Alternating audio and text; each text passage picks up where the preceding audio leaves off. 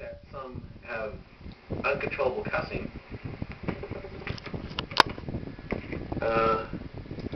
They can't control their foul language. Makes people like me think it could be possibly demonic. So here is Tourette syndrome. I have a tick where I say nigger, okay? Don't mean anything by it, okay? Have absolutely no problem. Okay, there's no racial intent. It's simply a coprolalia. It's something that I don't want to say, and that's the word that comes out. And it's often triggered by seeing a black person, because I know that's what I don't want to say. So I was standing in line at a bank, and there was a very large black man in front of me wearing a purple sweater, a bright purple sweater. And I had to go to the bank. I was going away for the weekend. I didn't have a card. And I was trying to suppress it, and eventually what I came out with was purple nigger, twice. And he turned around really cool, and he just looked at me and he said, "You got a problem, you think niggers are purple." Hey, white boy!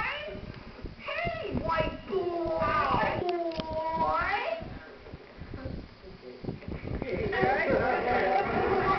I wanted to say that I really think that women have a different experience with Tourette because of the way men are socialized. Men are socialized that it's easier for them to show their anger. They're socialized that it's easier. If a man swears, oh, well, that's the boy. The boy thing. Boys do that. You know, and it gets hard ass, bitch!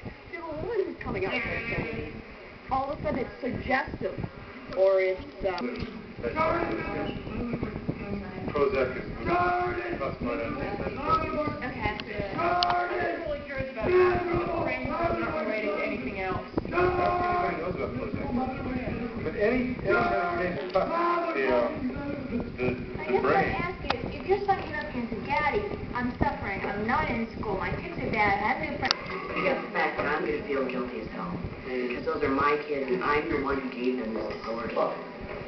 Yeah, thank you. And another thing you got to realize, they're going to have a parent, me, who is so totally different from any other of the parents. They're going to get ostracized by just that. Even if they don't have Tourette, they're going to have a parent who's whacked out. They're going to have a parent who goes to PTA meetings and screams obscenities. And to some, I can sympathize in some way. But when they get over that, I haven't had a sustaining relationship with any one woman. Ever?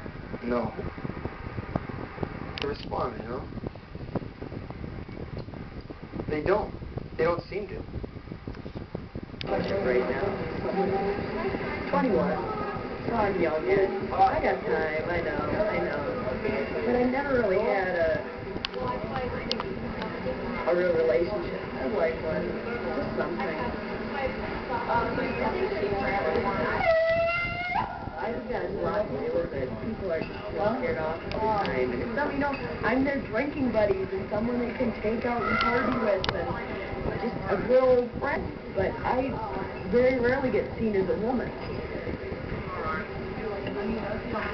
I think that goes back to what we were talking about, sounds and movements and words.